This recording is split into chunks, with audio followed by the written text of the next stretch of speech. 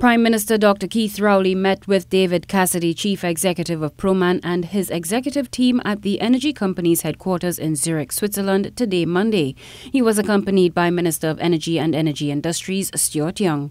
In a statement from the Office of the Prime Minister, it said Trinidad and Tobago is a key center of Proman's operations, with 14 petrochemical plants owned and operated there and 1,100 employees, which is 67% of its global headcount.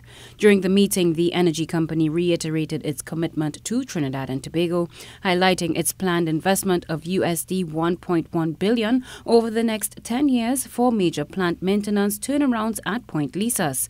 This investment will fund work on safety, reliability, and greenhouse gas reduction initiatives. Discussions also focused on Proman's upstream company, DeNovo, its operations and opportunities for expansions of its acquisitions.